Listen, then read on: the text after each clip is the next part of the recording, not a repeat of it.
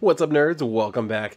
Now, if you know me, you know that I love reading comics, collecting comics, talking about comics, and if you're like me, you love comics, including and especially independent comics. And if you're like me, you love comics that have to do with horror and supernatural type of stories. And that's exactly what I'm holding in my hands today. So let's talk about The Veil Walker #1.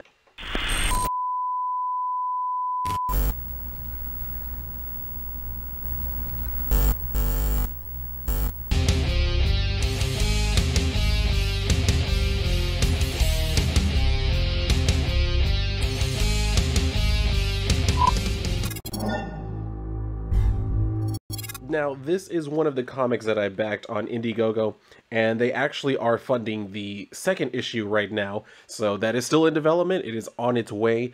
I will be putting a link to it in the description just in case you want to go and, get it, because you can actually get the first issue with the second issue if you go and back this, second campaign. So make sure that you just go and check that out, give it a look over for me. Just do it for me, as a personal favor to me. You don't owe me any favors, but I'm going to cash one in anyway. So let's just kind of talk about the story that we do have here in our hands with issue #1, so that way I can kind of give you a little bit of the lay of the land in case you're just curious. What is this about? So, for one thing, we're going to start out here. This guy, who is I guess you could call him a YouTuber. I don't know, maybe he's also, Twitch type of person, but whatever. He's one of those people that apparently goes into, haunted houses and old abandoned, they used to be called asylums. We're not supposed to use that anymore. I think mental hospital is the correct term that we're supposed to use now. I don't know. It doesn't really matter. It changes every few years. So, he's in here and he's, talking to his chat or to his, audience and telling them, before y'all go on in the chat, yes, this is a house, and he calls it a loony house, which I think is even less politically correct. So I'm going to give him points for that. Anyway, so he says, so this was a privately owned insane asylum. There you go. He put all the words together. Insane asylum that got closed down back in 98. And then, this part actually legitimately made me laugh, where he's like, but before I tell you why, I want to tell you about our sponsor, and he gets cut off because he was about to say Raid Shadow Legends, which if you've been on YouTube, I mean, for any amount of time, they haven't really been around that much lately, not that I've seen, but for a while, pretty much everybody's channel was pretty much sponsored in some way by Raid Shadow Legends, except for mine, but, not bitter about it, I'm just saying. So anyway, he gets all of a sudden just enveloped by these tentacles and starts getting dragged away. And that's where we see these three guys are watching him. And there's only one of them who can actually see the tentacles. He's like, do you guys see that? And they're like, what are you talking about? What tentacles? He's like, you guys really don't see that. And the dude's like, what are you talking about, weeb? So we kind of cut over from there over to another town in Massachusetts. And we see this individual. His name is actually Rome. He's coming into this house. And as you can see, he's immediately beset upon by some supernatural force that throws this table at him, but luckily he has this badass shield that is that comes out of his armband, gauntlet. Some people would call it a gauntlet, whatever. So he has this thing that creates a shield, and so he's able to deflect that, or really it kind of breaks on the shield, so which is even better. So anyway, he puts away the shield and he's looking around where the hell did this thing go? Did it jump out the damn window? But then when he goes over to the window, he's like, no, something came in, because the glass is coming inward. If something had jumped out, the glass would be on the other side. So he turns around because he hears a yell, and then he goes towards this room with someone saying please don't hurt us or whatever. So he walks in to immediately see this spirit demon thing being killed by a cloaked figure, and then of course the people over there just cowering in the corner. So the guy turns around to reveal this. The guy in the suit is Alexander, and then, like I said, this is Rome.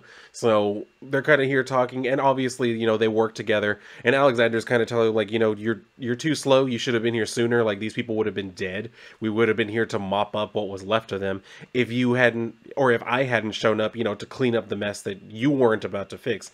So anyway, he just tells them, yeah, go ahead and give them the whole rundown. I'm going to leave. I got something else to go do. So that's when he says, call in the cleaners and start their relocation. I've got another case. So he goes up to the couple and he's like, I know you have questions and you'll get answers in due time. I'm Rome, and tall, dark, and grumpy was Alexander.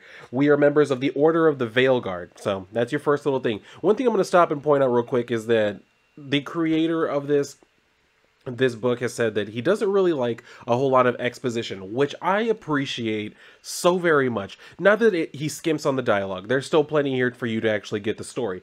He just doesn't like it whenever you have characters, you know, talking back and forth about all these different things, because it doesn't feel natural. You know what I mean? Nobody's going to stand there and talk about these things just at length for no particular reason. We know what the reason would be. As readers, we would know it's to try and fill us in.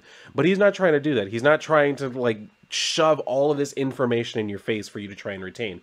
So I actually really appreciate that, because it makes the story much more enjoyable when the characters are just acting like, you know, regular people, like you would expect. So anyway, we go back over to the town where that guy was streaming when he got, you know, taken by the tentacles. And then he pulls up to the crime scene. The cops are like, you know, who the hell are you? Why are you here? And then he tells them that basically he's a private investigator. So they're like, what? So they call it out on the radio like, hey, we got like a PI here. Does he have clearance? And then they hear over the radio that, yes, yeah, go ahead and let him through. Like, he's supposed to be here. So he comes over and he apparently knows her. Like, they've worked together in the past is what she ends up saying later on. And she's just kind of giving him a little bit of the rundown. She's saying, wasn't expecting you to be the one that they sent. So she knows at least a little bit. I am not entirely sure how much she knows about the Order of the Veil Guard, but I'm sure we're going to find out more as time goes on. Anyway, so she basically already knows that he's from that organization.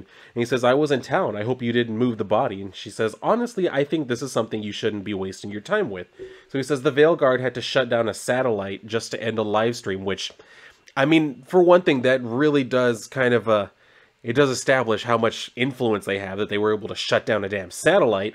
But at the same time, I'm like, damn, yeah, that makes sense. You would have to shut down a satellite to get a stream taken down because, well, I don't know.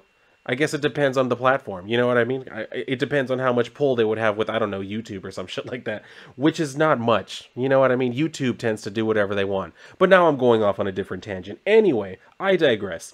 So he says, your circumstances state otherwise. So this is when they come over to the more surly, older veteran, I think he's a detective, Alexander meet Detective Peters. So he's just saying, like, it's a pleasure or whatever. He says, wish I could say the same. What alphabet boy are you? I couldn't get a damn word out of brass. He's like, good. We tend to like to keep it that way. So they walk in. He says, your police report mentioned one of the kids said he saw tentacles. Is that kid still here? And she says, yeah. And unfortunately for him, I'm pretty sure he'll get flagged. So he says, fate rarely accords us choices. We all meet the same end. So that's where they see the dead body covered up, obviously, by the sheet. And it's still surrounded by candles that are all lit in just this, you know, classic type of, you know, witchcraft, supernatural magic type of stuff, whatever you want to call it, satanic ritual. It's all in good fun. Anyway, so he says, there's enough dead weight in this room, Peters. Either show me the body or step aside, because he was like, yeah, we've just been standing around here waiting with, you know, our dicks in our hands. So he's like, okay, show me. He's like, what, the body or our dicks? So he's like, dude, just hurry up. I have no time for your little jokes and shit. Anyway, so this is where we see this, and this is why I was saying, like, I love horror and supernatural type shit, which is exactly everything that is contained in this one page. So, as we can see, yes, he is very much dead, that you're not going to be able to walk off that type of injury. Anyway, so, he's telling him, like, yeah, it looks like a sacrifice, satanic maybe, and that it was ritualistic. So she even asks, or she says, yeah, it's definitely the streamer that went missing yesterday.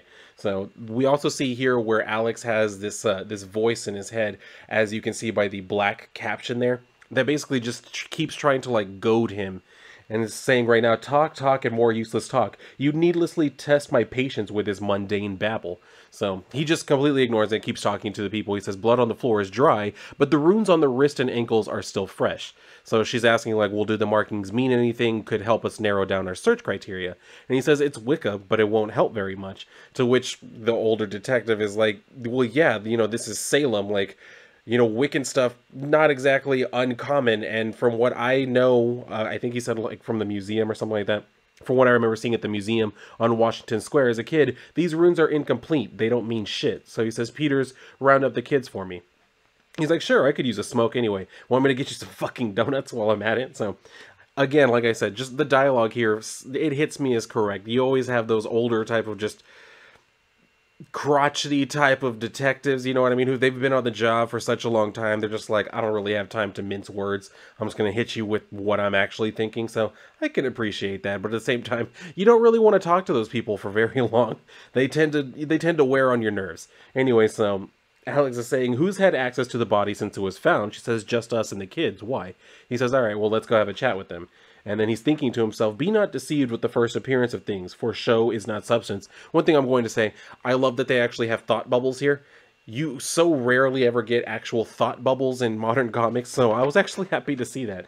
Just a little touch, but I was like, you know, I like that. Anyway, so he goes to the kids, the ones who were watching the live stream, because they actually ended up coming over to the house. And we have that type of thing where, like, one of them starts telling the story, and then, like, each of them, like, continues the story. So almost as if they're all telling, like, the exact same thing. So he's standing there and he asks, like, okay, walk me through it again. What happened? So they tell him, we were watching this goofy ass dude streaming, and I don't know, he just got yanked out of nowhere. We knew the place because it's on our bus route, and when we came in, it smelled like shit. And I couldn't see any marks, but we didn't stick around to check out some naked dead dude. So after they give him the whole rundown, you know, basically they let the kids go, and, you know, this one, the one who basically was the only one who actually saw the tentacles, we see where his, like, aunt is the one who comes to pick him up.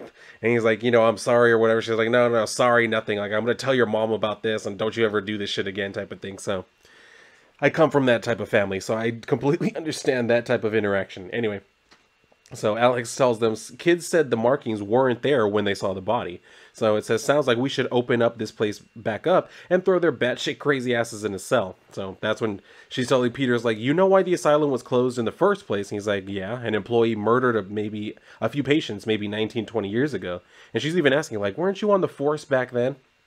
And he says, you're making an old man think back. But from what I remember, it seems similar. So Alex is saying, why didn't you make that connection sooner? He's like, listen here, Ricky Martin. I've been doing this longer than you've been alive. It's probably a copycat or some loony. Because I gunned down that prick myself, which, okay, more pieces of the puzzle. That tells you even more. If he's willing to say, I gunned down that prick myself, he's seen some shit. He's done some shit. So, okay. Anyway, so we can see where there's this spirit that is heading towards the building, and then Alex's, I'm going to assume this is his, like, avatar or something, you know what I mean? Like, earlier, obviously, when we saw him killing that other demon thing, he took on a different appearance, and from the cover, you can tell he probably takes on that appearance. So, I'm assuming, like I said, this is his, like, avatar or whatever the hell, the one that's speaking to him in the black bubbles. And it says, it seems tonight might not be such a bore after all. 2 meals in a single day? Oh, Alexander, you spoil me. So he's even telling, like, Alex is over here telling Detective Peters, like, yeah, you stopped caring like a long-ass time ago. It's just very evident. He says, Harris, there's an old med center inside. Have the body moved there. I have someone coming in for an autopsy. I want my specialist to take a good look at the body before anyone else goes poking around in it. To which Detective Peters is like, well, that's not protocol. And she says, I'll radio Officer Jordan and Soto to move it. So he says, I need to grab something from my car. You have a look around. You two stick with the body till my guy gets here. So again, Detective Peters is, like, very pissed that he's having to just, like, basically take orders. He's like, this is not how this is supposed to work. Like, I shouldn't have to be listening to him. Can't believe the chief allowed some shit PI to break protocol like this. To which she's telling him, like, some agency with a ton of pull called it in. I've worked a case with him before you. And then he says, make sure to bring that pathologist here before heading out. So the cops are like, well, yeah, you don't have to tell us twice. I was dying to get out of here. And the other one's like, don't hold your breath. I bet we'll get hung up on something. So a little bit of foreshadowing there. You're about to see exactly what I mean. Anyway, so Detective Peters is like, get going before I write both of you up, and says, I don't get paid enough to deal with dipsticks like those two. I shouldn't have come back to this shithole of a town. She's asking, like, well, why did you transfer away in the first place? To which he basically just says, you know, my wife wanted to be closer to family, but, you know, now we're here again. Anyway. So this is when the specialist shows up for the autopsy, and he kind of goes over to, you know, start working on it. And he's also giving his own, you know, very, weird type of vibe where he's saying the body is a ballad of rhyme and reason.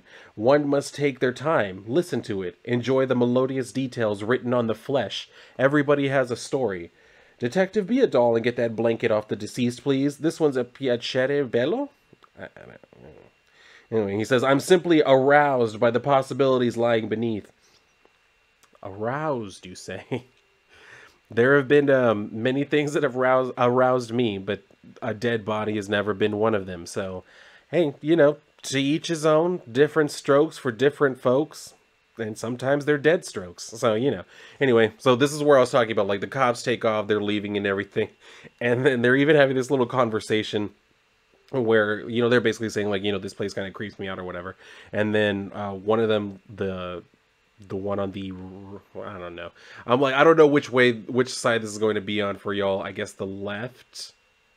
Yeah, the on your left, right where my finger is pointing. This guy is talking about how he used to come here basically to get high with some of his friends. He's asking the other cop, like, didn't you ever do that? He's like, nah, I'm from Southie. Never once came up this far till my transfer. He's like, good for you. As you can see, this place has always had, I don't know, like a funky feeling to it, man. And we can see as they're walking by, they have like one of those like horror movie tropes where there's just like a shadowy figure off in the hallway. So again, I love it. I love the horror touches. Anyway.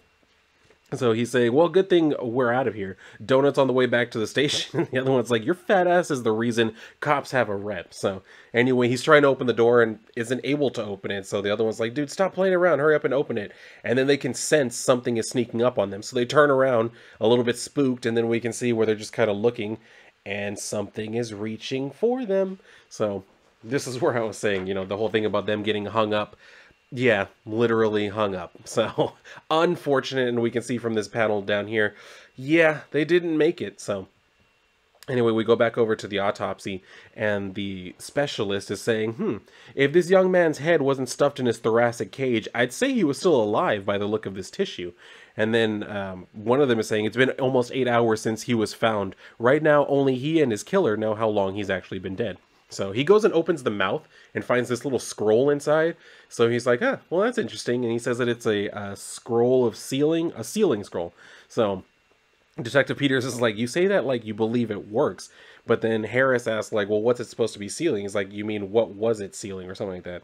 You mean what was it sealing? Yeah. I think you two should see yourselves out immediately. And then we can see where, yeah, the thing is back. So it would seem that this scroll was the only thing basically keeping him down, and now that they took the scroll, it's not keeping him down anymore. So he's like sneaking up on them. But anyway, we cut back over to Alex, who's still kind of looking around, and then he walks into a room, door slams behind him. He's like, ah, shit. They trapped me. Like, I'm slipping. I should have known that this was going to be basically walking into a trap. So he says, yeah, I'm slipping. And then he hears again the dark voice telling him, like trying to grasp the tide or howl at strong winds in order to incur favor. Mortals never cease to dispel the silly notion that they can bend destiny, and in turn wield unfathomable power to rebuke even gods. So he just says, your interminable games will need to wait, leech, at least a while longer. So he throws down the umbrella because basically that's where he has the sword. So, of course, he pulls out the sword, and I love this. Whenever his eyes start glowing, it just looks so cool. Anyway, he says, I can undo this spell if I break one of the lines to the summoning circle. And as we can see, that's not going to be very easy, because there are actually 2 of these spirits that he has to contend with. So, it's telling him, the voice is telling him again, you grow too slow, encumbered by weakness. A short fuse whose spark is fizzling into smoke. Unleash me and end this struggle. But, of course, he's like, nah.